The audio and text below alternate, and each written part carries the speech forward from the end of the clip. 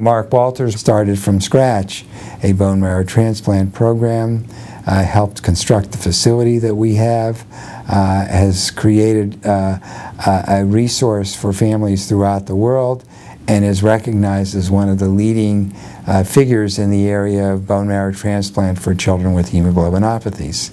He really is a classic example of translational research, because the work we're doing in the laboratory related to cord blood and stem cells are the work that he is using to improve transplant outcomes in children.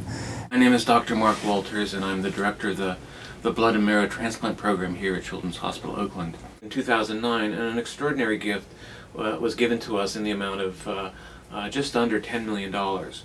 The gift was donated with the idea that what we really wanted to develop was a cellular therapy program.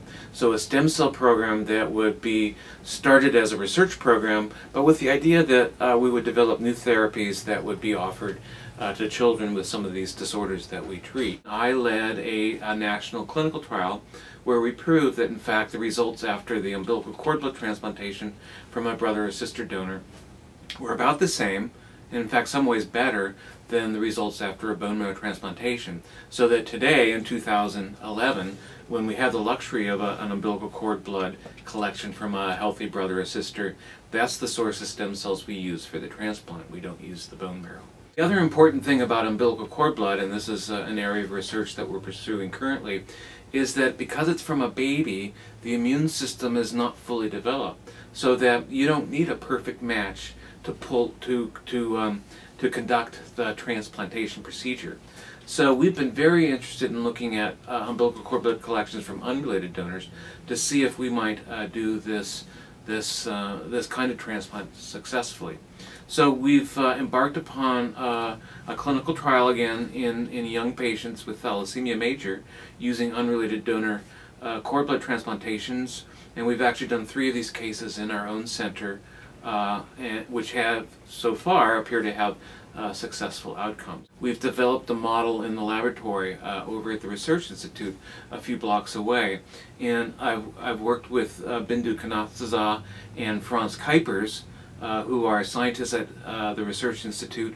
Bindu is also a physician who helps take care of patients in the transplantation program. And together we've done a research project in the mouse that has outlined a way to do successful transplantation even when there's a very high level of mismatching. Rely upon a new technique. There's a way to treat the donor cells that renders them unable to cause an immune reaction against the host. And we call that complication graft versus host disease. And it's the main reason why we can't use mismatched donors.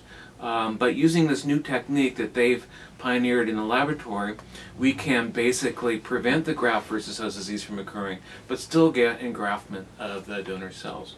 And so we're keenly interested in the possibility of eventually translating that kind of system that we've proven in the mouse to a clinical trial that we might perform in children with thalassemia and sickle cell anemia. It's very clear that the practice-based here at Children's, that if we have any opportunity at all to be able to implement research or be part of a research study, that's clearly a priority. Dr. Walters and the rest of the team is very much into research-based practice, and so there isn't just a knee-jerk to jump on the next fad. There's really, making sure that there's proven literature that supports the care that we're giving. It's important for physicians to be able to expand their own knowledge, but also to be expanding other areas to be able to do both clinical and laboratory research.